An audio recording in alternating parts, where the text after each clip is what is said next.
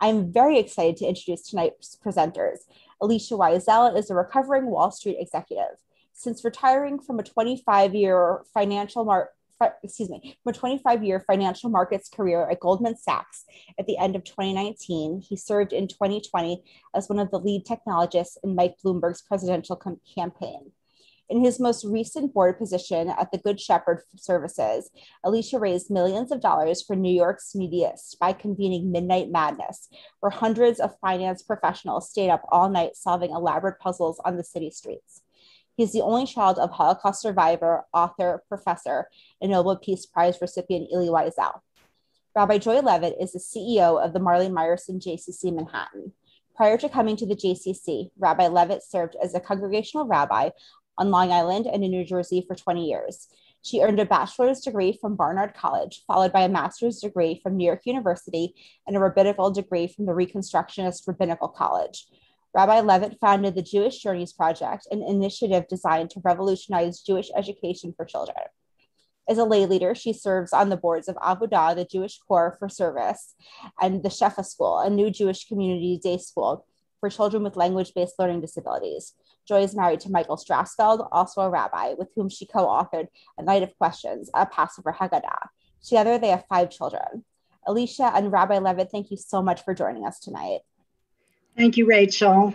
And first, let me just say what an honor it is to be studying with Elisha Wiesel. It's the other way around. I'm married up in my home life, and I've married up with this chavrusa. So I want to assure our listeners that I am actually not doing Daf Yomi, but Elisha is. And when he invited me to join him here, he said, "Don't worry, I'm swimming in this masekhet, so I can take the lead here." And I said, "Don't worry, I'm swimming in COVID regulations and trying to reopen the JCC. So all good." But we're going to have a lot more to say about that. First, Elisha, before we get started, just a word about Daf Yomi and where we are in the Talmud right now and how you got into this, because I hear you haven't been doing this your whole life. Yeah, well, look, it's funny. I think I got into it kind of the way you got into it, which is I'm a friend who pulled you in, and I too had a friend who pulled me in. It was actually the day this cycle. So a word on Daf Yomi. Daf Yomi is about a 7 and fraction year cycle that goes through the entire Talmud, the entire Babylonian Talmud. So there's parts of the Yerushalmi, the Jerusalem Talmud, that we don't, but still, it's a big adventure. You go through every page. It's thousands of pages. And every day you do one page. And it could be Yom Kippur, in which case you're doing it after you're fasting and you're exhausted. It could be in the middle of a weekday where you're fitting it in amidst God knows what. It's something you make time for, and it's incredibly rewarding. The Talmud, I think most people will have familiarity with it. It's a thousands of years old conversation across generations with text written in the center that dates back from really just after Roman times. Mishnahs that are being commentated on by the Amoraim and the Tanaim, and then you have on top of them Rashi and Tosfot. So it's the way to think about it is a conversation that's lasted thousands of years. And where we are at the moment is we're in the middle of masekhet Yoma, and masekhet is section, and Yoma means the day. And the day that we're talking about is the big one. We're talking about Yom Kippur. So we are in the middle of the action of Yom Kippur. We're learning all about the Yom Kippur service. We're finding about the Kohen Gadol, the high priest, and what his day was like that day of Yom Kippur and the week before it. Lots of crazy things are happening in the week before it. For example, because he has to atone, and the Torah says he has to atone Levitt for his household, he has to be married. So what happens if his wife dies? Guess what? He gets a backup wife. That's thought about in this Gemara. The arrangement a of the great backup... advertisement for the study of Talmud, right? The backup wife. They lecture him for a week. They make sure that he's studying and learning all these things. And then you're like, why? Why do they have to lecture him? He's the Kohen Gadol. Doesn't he know this stuff? And then you start getting a little bit of a history lesson as well. And you learn that in the times of the Second Temple, the Kohen Gadol was a spot that you would procure through corruption. It would go to the highest bidder. So the high priest was simply the family that put down the most money. Why has nothing changed? And they're all terrified that he's going to die, because apparently Kohen Gadol, after Kohen Gadol, they'd go into the Holy of Holies there to atone for the entire nation, and they'd get burnt to a crisp. So I kid you not, it's written in the Gemara that they used to have iron chains around him so that when he got smoked, they could pull out the smoking corpse, and dispose of him, which was that wasn't an advertisement for Daf Yomi. I don't know what is, but I will say, and I know you're going to share the screen, that one of the things that's so appealing about this idea of Daf Yomi is that we can all manage it. However complicated our lives are, it's just a page. And there are literally hundreds of different ways you can study Daf Yomi. Sometimes you can do it by yourself. You can do it with a chavruta, as we're doing tonight. You can do it as a podcast. You can go to a class. Here we're going to look at how the actual page of a Talmud looks with the Mishnah and the Gemara and the commentaries around it. And now let's start with the Mishnah. Yeah, and actually maybe one thing that we can do first, and hopefully my sound will work, is I'm just going to give you guys a sense of how dangerous this was for the Kohen Gadol and how how high the stakes are. For those of you who do choose to attend shul on Yom Kippur, you'll notice at one point the service gets broken up with a slightly happy song. So I'm going to try to play it for you if I can. Let's see if this works. Come on, technology, let's go. Here we are. Joy, give me a thumbs up when we hear music. Okay. Not yet. No sound, right? No sound. Okay. Well, there's this little song that goes, ya da da da da da da da. And that song is called Marek Kohen, which is the happiness that the Kohen has made it out successfully. Okay, so we're going to start here. And we're starting with Masnisin. So we learn in the Mishnah. I do think, Elisha, it's hysterical that Jordana is telling the technologists, the great technologists, that if you unplug your earphones, we can hear the sound. Oh, that's okay. The sound's not that important. I gave you a little clip of singing, but thank you, Jordana. Okay, so Masnisin, Heviohu leves haparva. So that means they brought then the Kohen Gadol to the chamber of Parva, and we'll find out a little bit more about what that means. Uva kodesh hayita, and that was actually in the holy courtyard. So let's just take a quick look at a diagram here. And everyone can see that this was like the outer courtyard. And then you could come into the main temple area. This was considered the Kodesh. This was like the holy area. And actually, the Kohen Gadol is going to this one little spot. You guys can see my cursor, right? Yes. My cursor moves. So this little spot with the water, that's where there's a mikvah. That's where he would go to wash himself. And that's called the chamber of Parva. And we'll find out a little bit more about that. Parsu sadin shel butz, they would spread a sheet of white linen or flax, Beno leven ha'am, between him and between the people. Kidesh yadav v'raglav, he sanctified his hands and feet. Ufashat, and he got undressed. Rabbi Meir omer, fashat kidesh yadav v'raglav. So there's already a little disagreement. Rabbi Meir says, no. First he got undressed from his previous garments.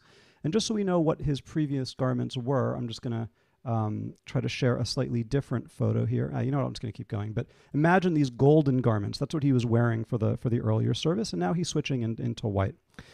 Okay, so I think we should just, those of you who attend Yom Kippur services in the afternoon know some of this from the Avodah service. It's very, very, as Elisha said, it's heavy, it's frightening. There's a lot of weight here. And here we are talking about his clothes. I just want to, park that, because this is like serious stuff. And actually, we're going to spend a little bit of time talking about what he's wearing. And how much it costs. And his mom. And his mom, all sorts of interesting stuff here. So, okay, so he's just finished. He undressed. He washed his hands and feet. Yarad v'taval, he goes into the mikvah. Allah v'nistafag, he gets out and he dries off. Heviulo bigdei lavan, they bring him the white clothing. Lavash, he wears it. V'kidesh yadav v'raglav, and he sanctifies his hands and feet again. B'shachar, in the morning, haya lovesh plusin, so he was wearing a certain Egyptian outfit. It was made out of Egyptian linen. Shal shnei masar mana, and it cost 12 asar mana. Now let's just do a little calibration here on money, because it's sort of helpful. 1 mana is 50 shekel, or it's 100 zuz. There's a couple ways to think about it. For those of you who remember the Chad Gadya song, 2 zuz gets you a goat. So one way to think about this is that this is a 50 goat outfit that he's wearing, enough to feed a family for, maybe a month or two. Ben ha'arbayim, in the evening, he wears Hinduyin, something from India. He wears these Indian linens. So this is a costume change. So everybody, Costume. like the Oscars, right? In the morning, he's wearing one outfit, and the afternoon another. Shel shmona me'ot zuz. So here he's wearing, this is like 2/3 of the previous cost. So this is, a little less. It's like 33 goats. Divrei Rabbi Meir. So that's what Rabbi Meir says. V'chachamim omrim b'shachar haya lovesh shel shmona asar mana. So the sages say actually he had an 18 mana, which is getting closer to 18 times 50. It's like a 900 zuz situation. So that's a lot. That's like hundreds of goats now. Uvein harabayim shel shnei masar mana. So like these are getting to be pretty expensive. Outfits. Another way to think about it is 1 shekel is like 10 grams of silver. So like, a shekel is about $10. So, one mana is like, 1 mana is 50 shekels. So that's $500. Okay. So now, ben arbaim shel shnei masar mana. Okay. And hakol shloshim mana. So the whole thing adds up to 30. Elu mishal tzibur. And all of this is paid out of the public treasury. Woohoo. The imrat saleh hosif, mosif mishalo. And if he wants to get an even nicer outfit, he can do that, but he's got to pay out of his own pocket. Okay, so that's the Mishnah. That was written, just slightly after, really at Roman times, after the destruction of the Second Temple, is when many of these sayings were put together, and then they were compiled a century or two later. So that's the Mishnah. It comes from, somewhere in the 1st century CE. Now we turn the page, and we are into 35a, which is today's daf. And we're now into Gemara. That Gimel Mem over here means now we're starting to comment on it. So the first question is, my parva. What's this chamber of parva? Amar Rav Yosef, parva amigosha. And I love this word. Joy and I were sort of discovering it together when we prepped a little bit. He says parva was an amigosha. What's an amigosha? Well, if you go to the root, mem gimel shin, magosh, it's a magus, a magician. This is, was a Zoroastrian Persian magician who this is named after. So it's kind of strange. Why do we name this chamber after a Persian magician?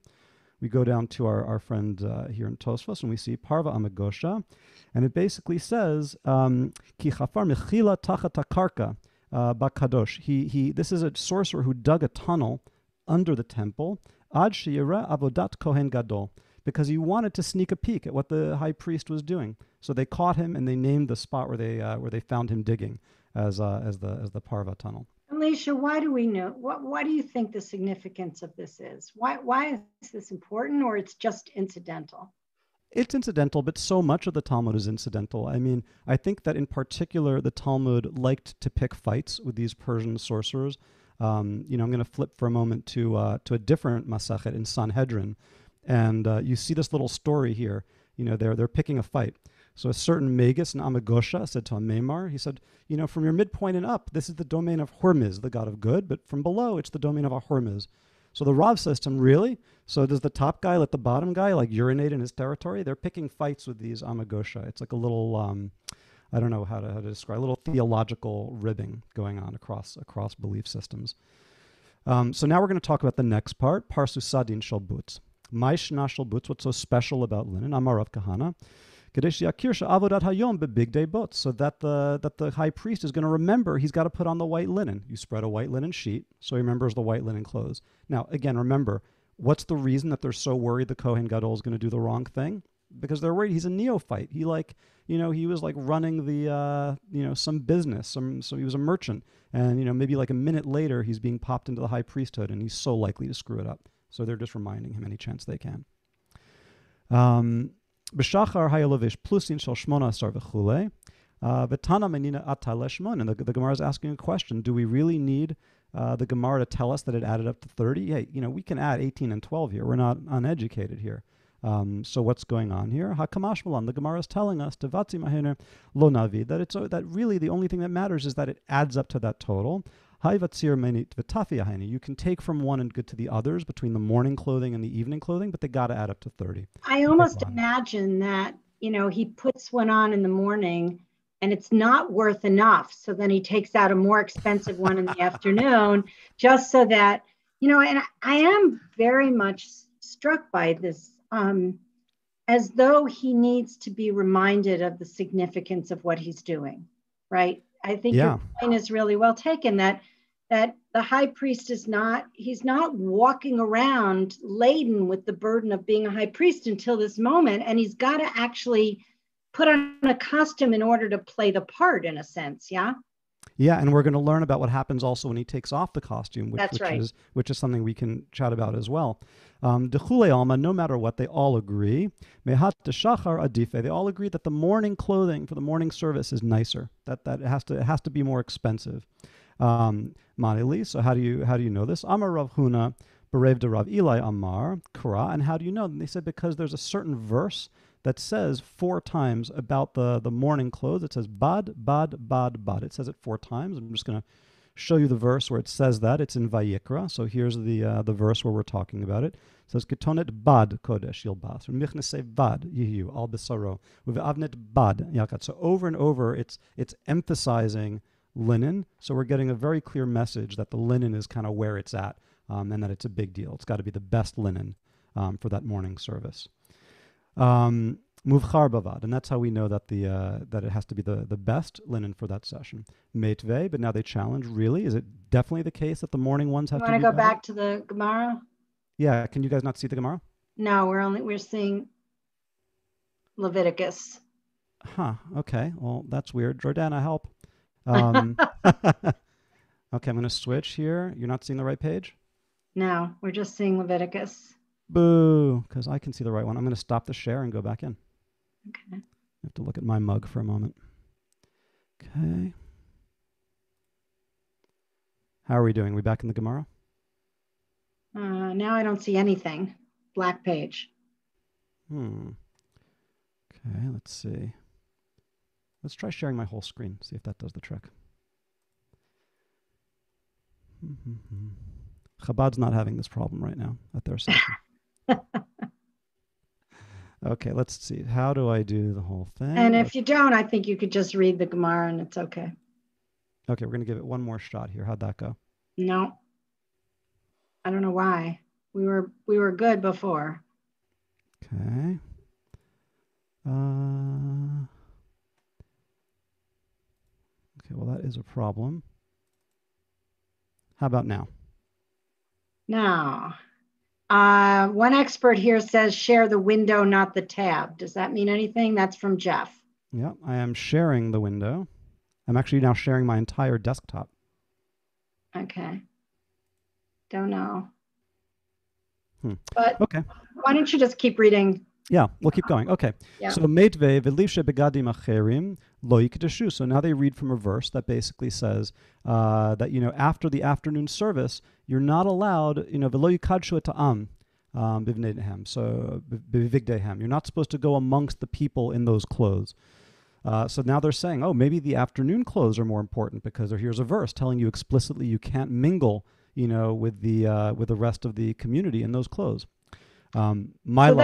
Yeah, I mean, I'm really super interested in this piece, right? Because this question of what you wear when you're doing the thing, as opposed to what you wear when you're mingling with the people, right? And I'm wondering what you think that's about. Yeah, well, I mean, you were telling me that at one point in your experience, you remember that there was this very distinct feel when you were growing up about the robes, and when did the robes come out, right? Rabbis started wearing robes actually in synagogues right after German unification, when the rise of Reformed Judaism was really in play, because that's what Christian clergy were doing. So suddenly Jewish clergy needed to look like Christian clergy, so as though to prove that we could be citizens just like everybody else. And that's where you see this rabbis dressing the part, right? Not looking like congregants, as it were. And I grew up in a conservative synagogue where the rabbi definitely wore a robe, but took it off at the onik, or at Kiddush. And I always was very struck by the fact that during services, he didn't look like a person. He looked like a rabbi. And during Kiddush, with a cup of schnapps in his hand and an egg kichel, he looked like everybody else. And there must have been some point there that they're getting at here too, which is that there is a burden to holding the guilt of the Israelite people on his shoulders, literally, so that he has to be costumed. But when it's done, he's back into Amcha, as it were. But I love this modern history that the robes being worn by rabbinical clergy was a response to what the Christian clergy were doing. Like, hey, we're the same. Look what we're doing. And I mean, that was a big, right. It was also, the time that rabbis started giving sermons and not just divrei Torah. And they started speaking in the vernacular, which is to say German as opposed to Yiddish or Hebrew, really Yiddish, where they started going to hospitals, as though this was not a responsibility of every Jew, but suddenly the responsibility of clergy. All of that was borrowed from Lutheranism. I love that. I love these connections to sort of the European history. A friend was telling me recently that actually Schubert wrote the tune for Tov Lahodot, and that when the whole Torah service was being written in close conjunction with some of these great Western composers, in the 1800s, there was all this connection. Wow. So let's keep going though, because there's a great piece of Agadat I know we want to get to. So lo acherim. So my love, he's saying my love acherim. No, acherim chashuvin mehen. We're not saying that. Lo acherim pechutim mehen. We're saying actually the later ones are less valuable. Tane Rav Huna bar Yehuda va'amar le Rav Shmuel bar Yehuda.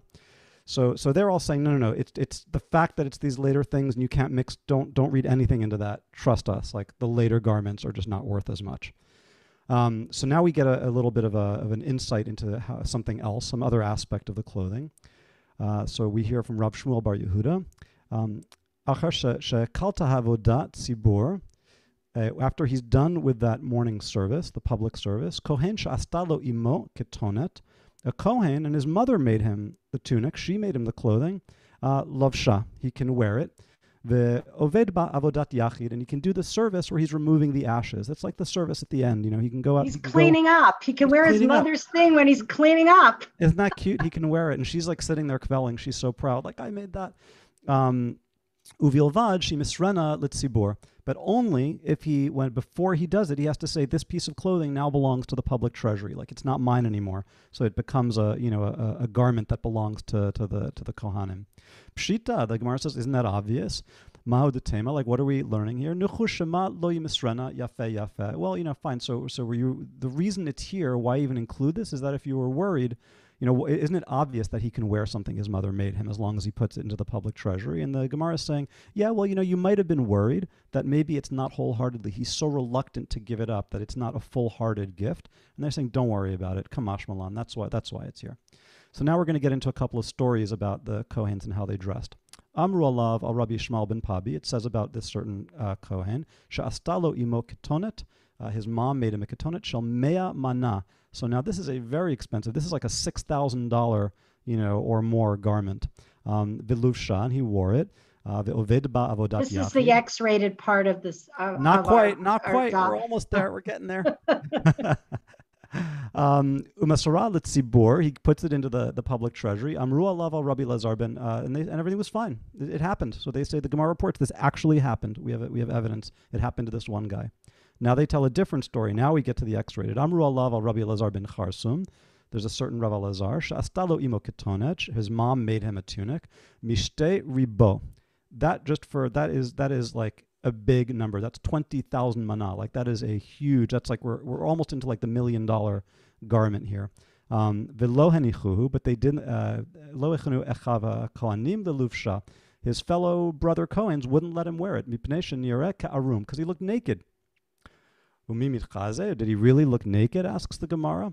Amar mar chutan kaful shisha. We know from Rav Yehuda Hanasi, the great prince who put together all of the Mishnahs for us, that it's a six-fold weave. Is it really possible that you can see body parts through it? Amar Abaye, and then the great sage Abaye says kechemra b'mizga. It was like you could see how much wine there was in the cup. A little interesting story here about Abaye, if we can. It's interesting that Abaye is sitting there, comparing this to wine. Why is he sitting there comparing it to wine? It seems a little odd. And he's comparing it to wine. We know from not his divorce proceedings, but the settlement of his estate. His good friend Rava had to settle his estate when he died. And the widow comes to Rava and says, listen, I need to be taken care of in the style I'm accustomed to when my husband was alive.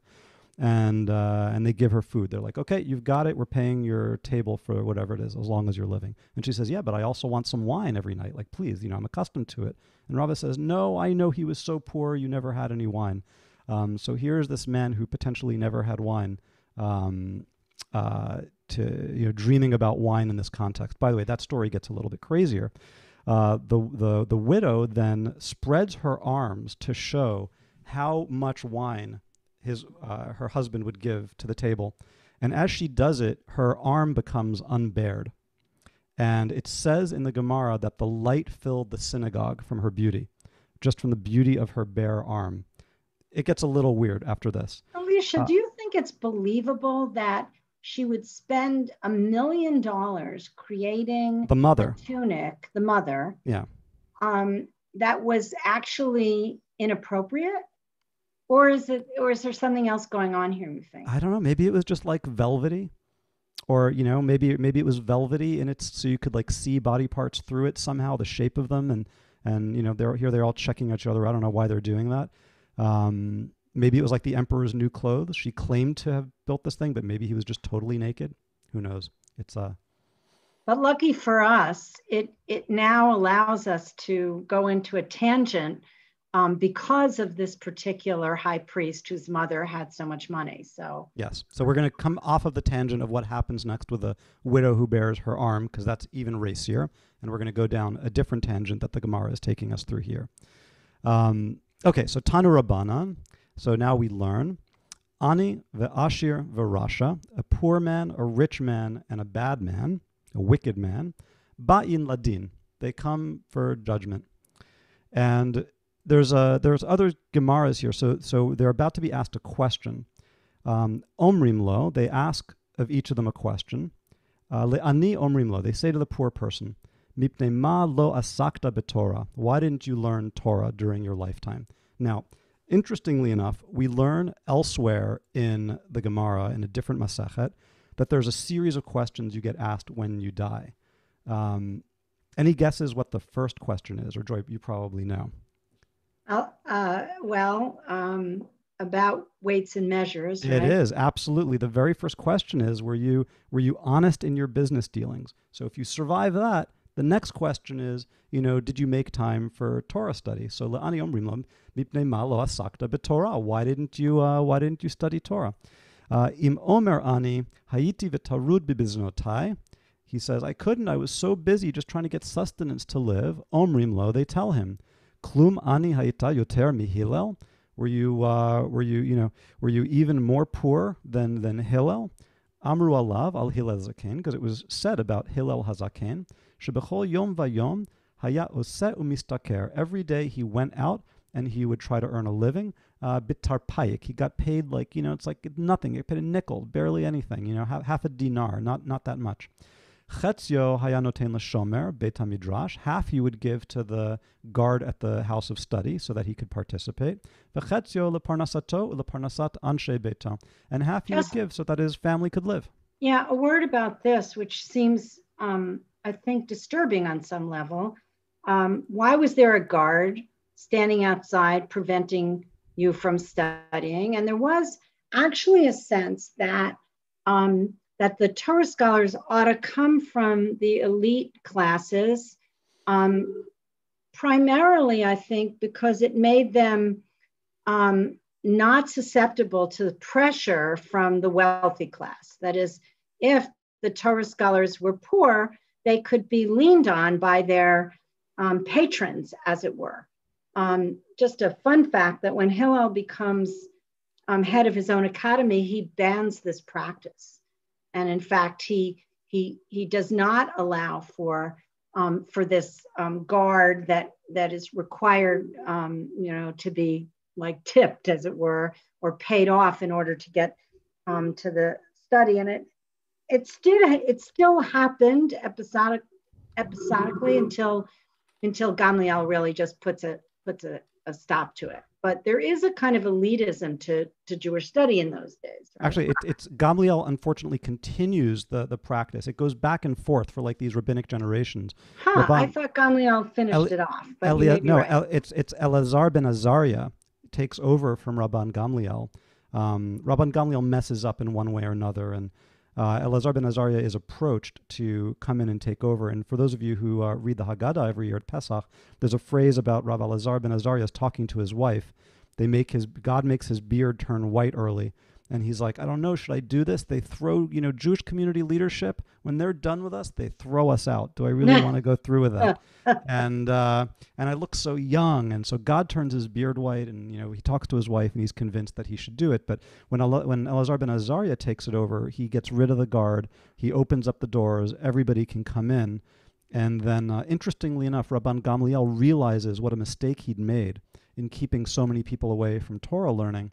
And he has sent a dream that there are 400 urns filled with white ash, from which he learns that they weren't worth it anyway. They're not really learning. But then the Gemara says, but it was a false dream sent by God just so that he wouldn't feel bad. Interesting, little story. Tangent. Again, so back to Hillel. Back to Hillel. Okay, so where were we? So. So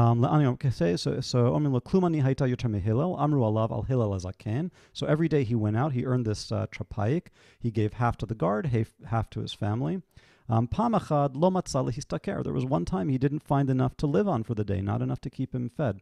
And so the guard of the Beit Midrash wouldn't let him in, wouldn't let him in. He went up and he sat. He climbed the roof and he sat on the skylight. So that he could listen to the words of the living God. Mipi, Shmaya, va'Avtalion. Now these guys are big guys that we're talking about. Shmaya and Avtalion. If you ever read Pirkei Avos, they're in the pasuk 10 and 11.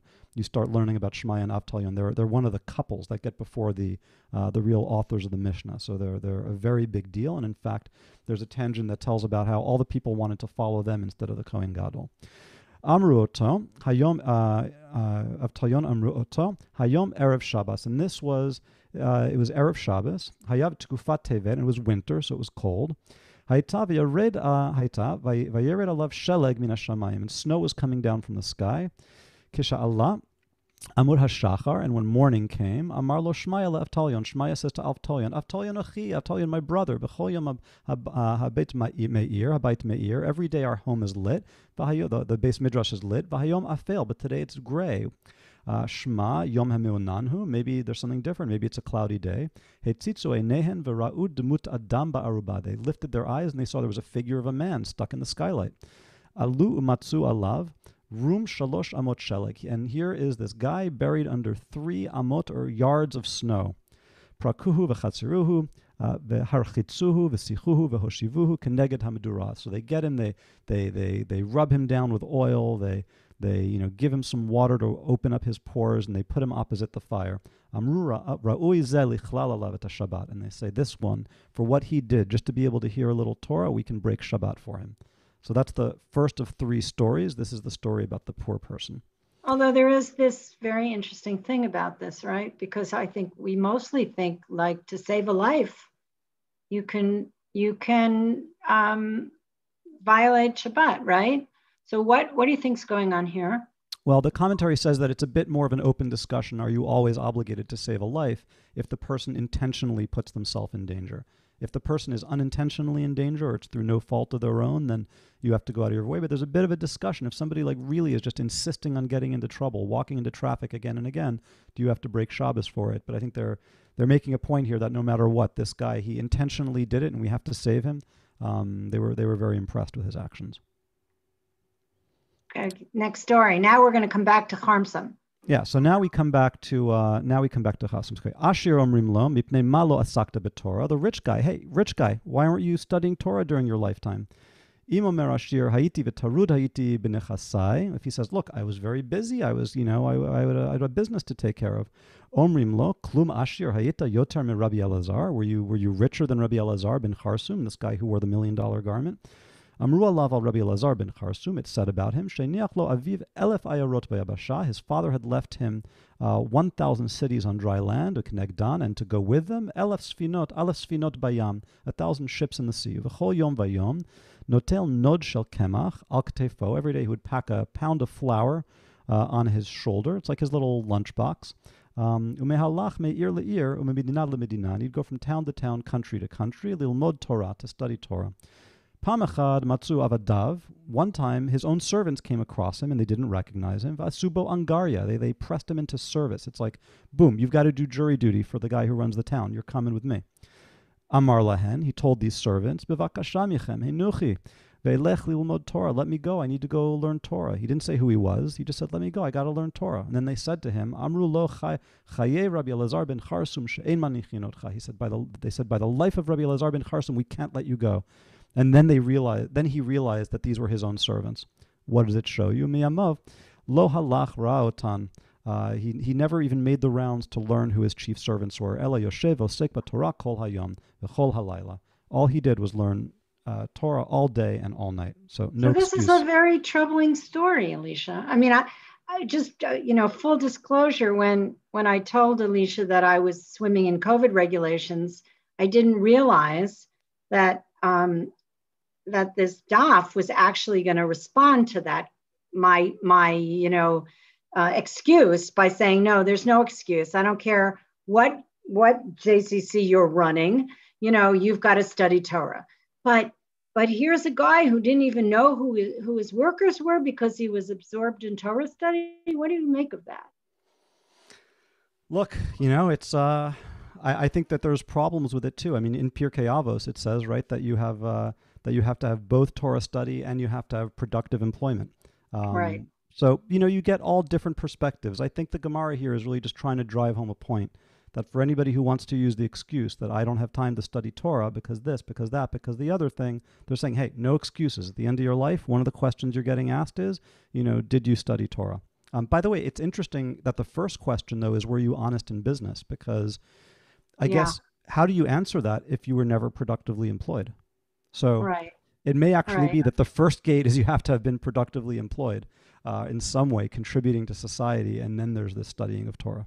I think these days it would be very hard to be productive in that position if you did not know your employees. I think there is a real challenge there.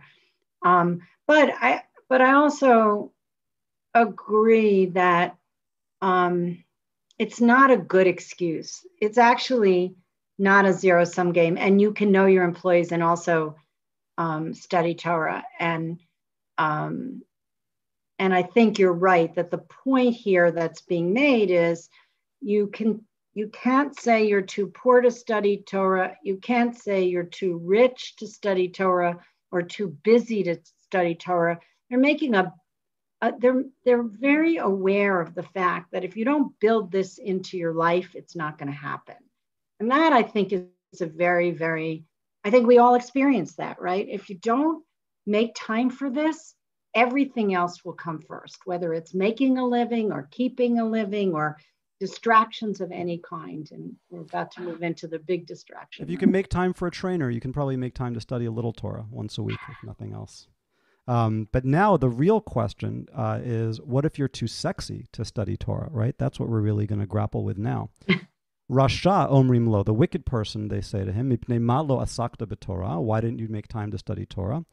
Imamar na'eh hayiti, if he says, look, I was just too good looking. V'tarud b'yitzrei, and I just had so many sexual opportunities. I mean, I really did. Omrim lo, klum na'eh hayita mi Yosef, and then they say to him, really, were you better looking than Yosef? From Breshit.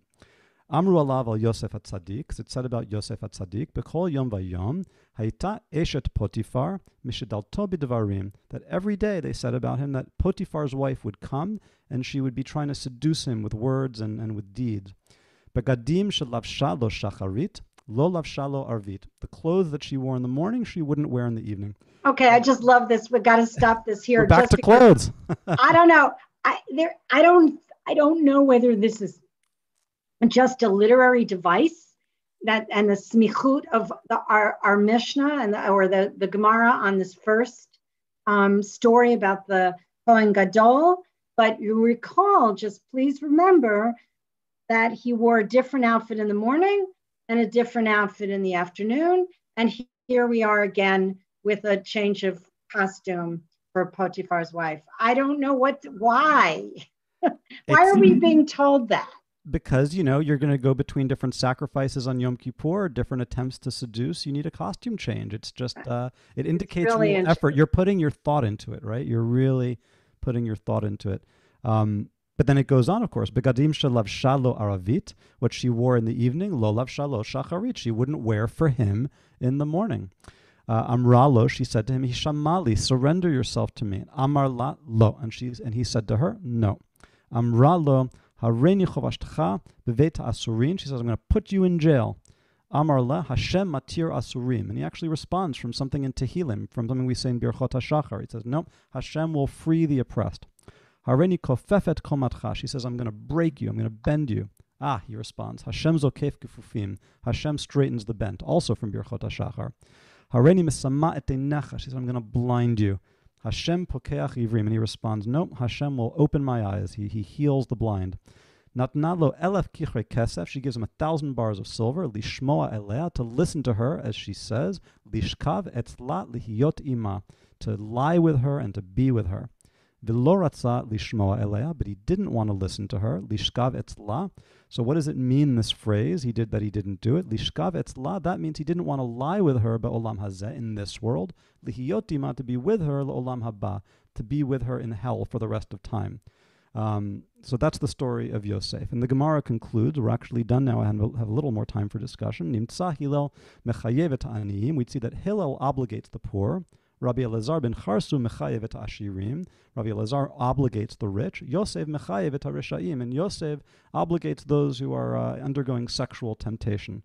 There is a little bit of a challenge here with this last story, I think. I mean, we don't have to get too distracted by it, and we'll open it up for questions. But there is a parallel between rich and poor, right? Which does not exist in this third example. Mm-hmm. And Yosef isn't wicked, right? He's the opposite of wicked. So yep. Hillel is poor and Charsam is rich, but they're like using Yosef. So I'm sort of curious if you have any insight on that, or it's just like they just needed to make this point about sexual attraction. I think, Rabbi Akiva, we know, was very good looking. It's possible that these rabbis at the time, they might not have been so good looking, and maybe they're sitting here and they've got a little bit of, a chip on their shoulder against all the other good looking folks. Like, if you're good looking, you've got to be a Rasha. So that's possible. I do want to just take a moment and congratulate everyone who's never done a full page of Gemara before. If you've never done a full page of Gemara, well, now you have, and you can add that to your accomplishments. And hopefully you liked it and would want to do more. This was a particularly great piece because it has this nice chunky agarata, this nice piece of story, which is so beautiful.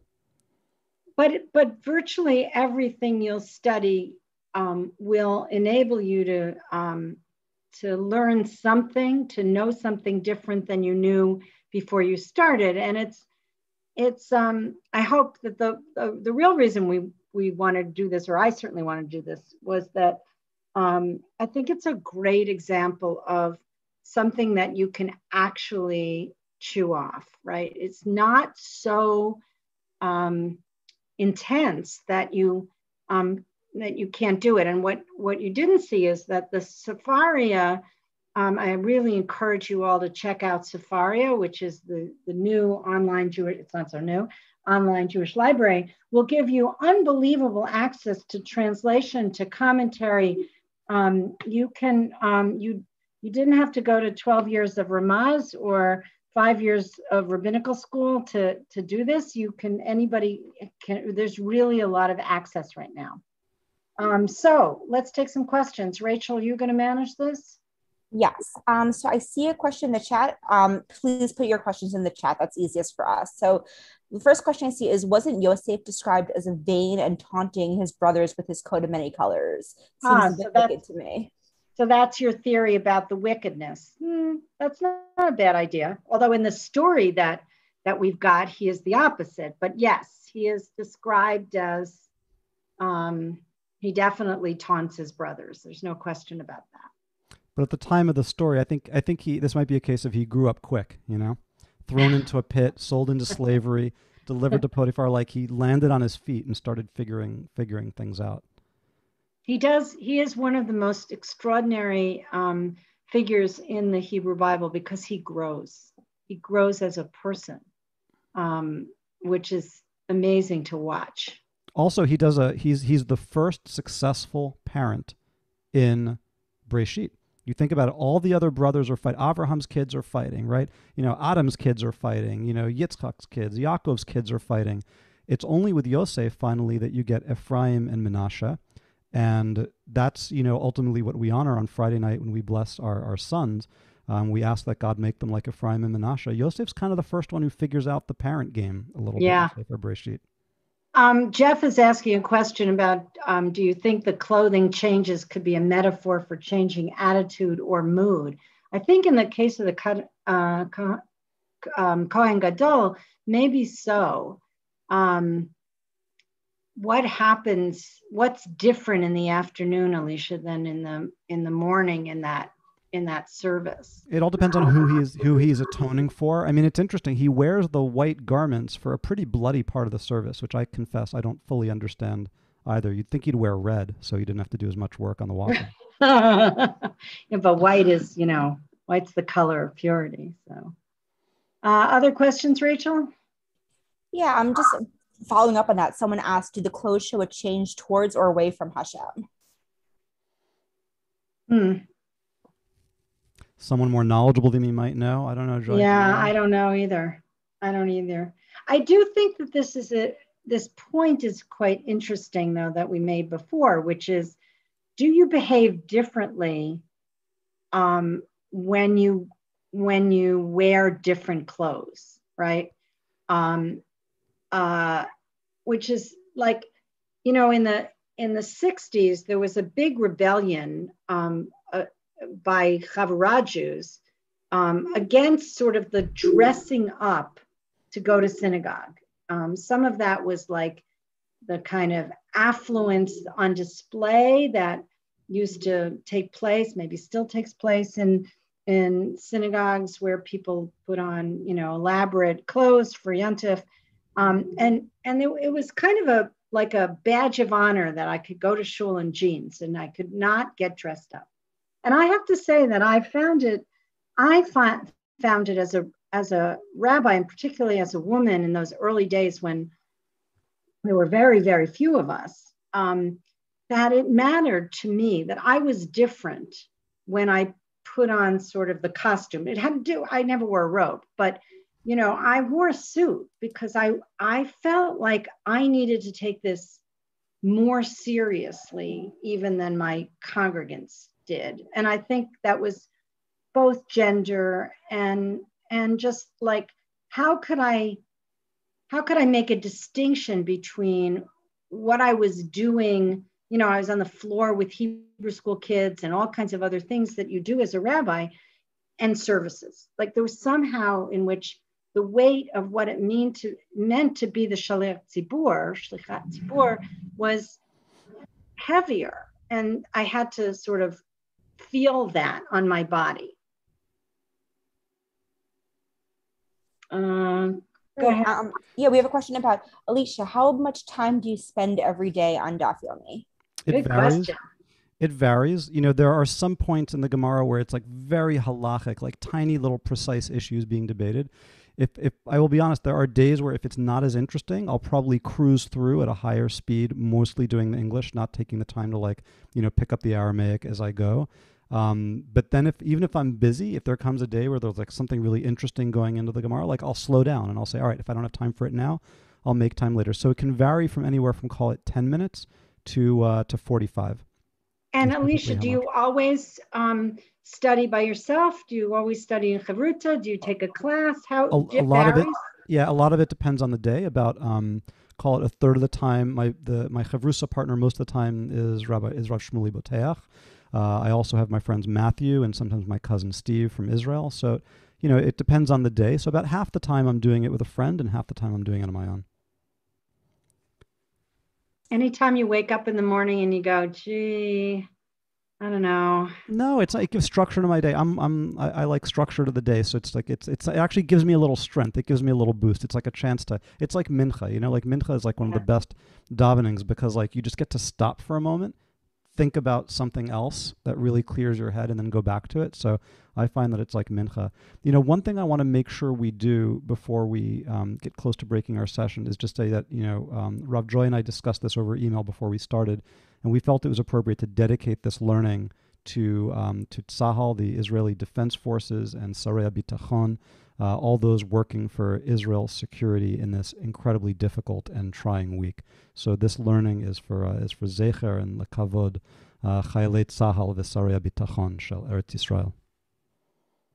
And I actually will just leave a moment before I see a bunch of more questions, and I'd like to take them, but I do want to end with actually the words of the Kohen Gadol in the Avodah service, that prayer for peace for everybody who is suffering through this conflict. It wasn't written about the conflict, but but you can read it in context. More questions? Yes, we have a question. Two women are mentioned in this page: Rabbi Elazar ben Harsum's mother and the wife of Potiphar. Can you comment on the infrequency of women in the Talmud and what we can learn from the mention of these two particular women on today's page? Or I can go into the tangent of the other women that I was discussing, which will take like 30 seconds and is kind of fascinating. Rav, so I told you earlier that there's this question about what happens to Abaye and does his widow get wine. So she bears her arm, the light fills the room, and then the next thing you know, we're told that one of the Ravs goes home and requests intercourse from his wife. He says, please, can I have some? And she's like, did something happen? Like, why are you so interested all of a sudden? Was there a woman? Did you see another woman? And he says, yes, Rabbi, Abaye's widow was in court. And she says, I knew it. And she goes and she physically attacks the other woman and like says, you get out of this town. So it's that's the other that was the other tangent from the Abaye wine thing. So women come in all sorts of interesting ways. One of the most fascinating ones I think is probably Bruria. I don't know if you would agree, Joy, in terms of like interesting. I would, and Bruria has a name, which is not true here, right? The widow does in this story. It's Yoma, but yes, in this case, Bruria has a real name, absolutely. Right.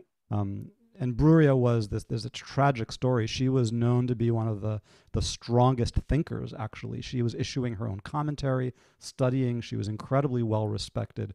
And there's just a terrible story where one of the her children. Yeah. One of the rabbis actually his name is then blotted out from then on in the Talmud because he's viewed to have behaved so badly. He says, you know what? She's such a wonderful woman. Let me test her. And he tests her with one of his students, and they have an affair. And she discovers she's so she's so distraught that it happened. She kills herself, actually. So there's all sorts of drama and interesting romance. I guess we have time for one more question. Rachel, are you there? Yeah, yep, I am here. So what does it mean for the clothes to become public property? Oh. You know that place where like all the public talisim are stored when you go to shul? Like you can bring your own, or there's like, the 100 goes there.